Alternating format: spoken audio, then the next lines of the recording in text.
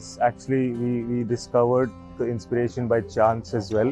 We designed keeping in mind an element of play, and from the start to the end product, we've really enhanced the amount of like how play as an element is in the whole collection. So the material inspirations were more of Play-Doh and textures.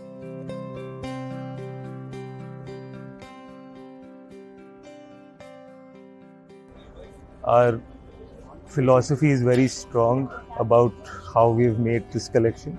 So that adds a very deep value to all of the pieces, which make it very unique in terms of forms as well as a backstory for it.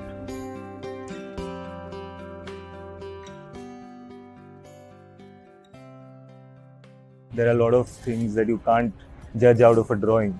So it was to communicate that aspect to the artisans or to the carpenters was a small challenge, but it was also an added element of play for them, because they had the freedom to work with the material the way they wanted.